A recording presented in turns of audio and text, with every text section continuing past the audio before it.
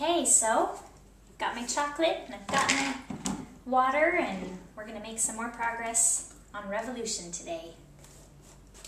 Looking forward to it.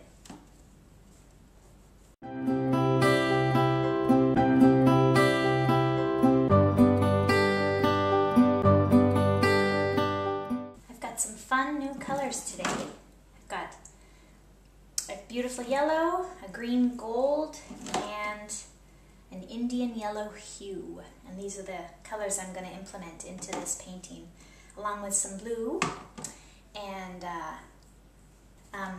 that's the fun part of the painting, is every day I come to the canvas with a feeling of not quite being sure of what's going to happen, and I just sort of watch it unfold and kind of turn on the music, and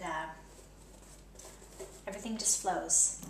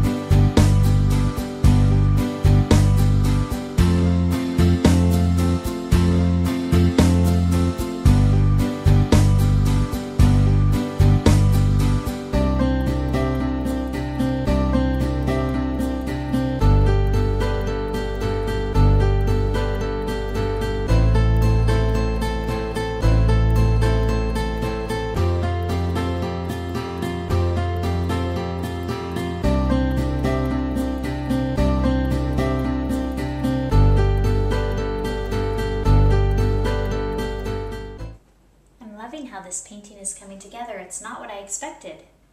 It's really not. I was thinking it would be more blue, but the gold and the green really spoke to me today, so that's fine. That's fine and fun. And I had intentions of this being a little bit more of an earth-related piece, and of tucking little things into the mother's hair and having there be water, but you know, it's become more earth, but in a different term, more of ground and grass and clay and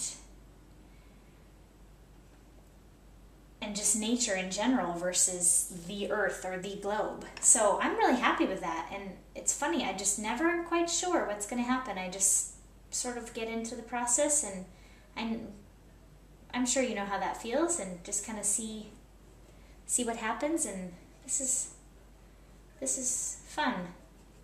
It's not what I expected, but it's clearly what it needed to be. So I'm happy with it. And we're not done yet, of course. Almost as if we're never done. I always know when it's done, though. I just know. All of a sudden, it's this message that's like, stop now before you ruin this painting. So when I get that message, I'll certainly stop. We'll see what this painting needs in the next painting session.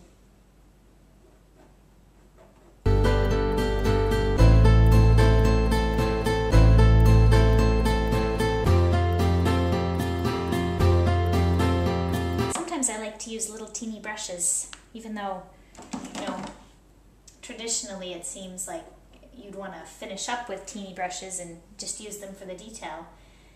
And I suppose that's why I ruin a lot of teeny brushes, is because I like to use them in in a big way. I like to really use them to make little teeny brush strokes all over the painting, and that's not, that's a newer thing for me. I used to just use them at the end, but now I like to get in there and sort of make the paint texture lively with them.